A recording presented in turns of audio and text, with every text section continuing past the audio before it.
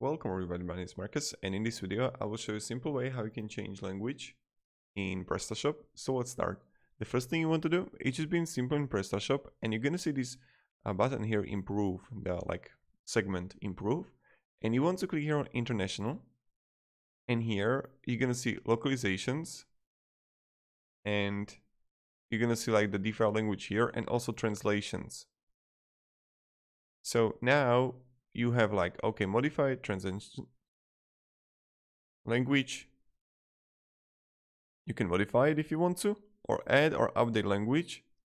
I got Slovak here, and I can update it, or I can simply modify it, right? So these are the two ways how you can do it, or you can even export the language or copy. And then I definitely recommend choosing the where you want to import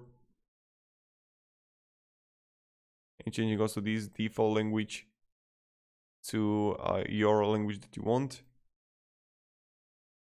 Then zones here. So this is pretty much it, and this is how you do it. If you have any questions, ask me down in the comments, guys.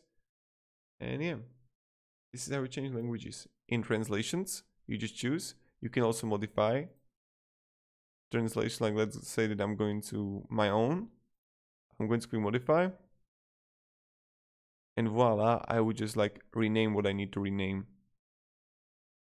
So yeah, thank you very much. If you have any questions, ask me down in the comments. I'm really happy to help you, and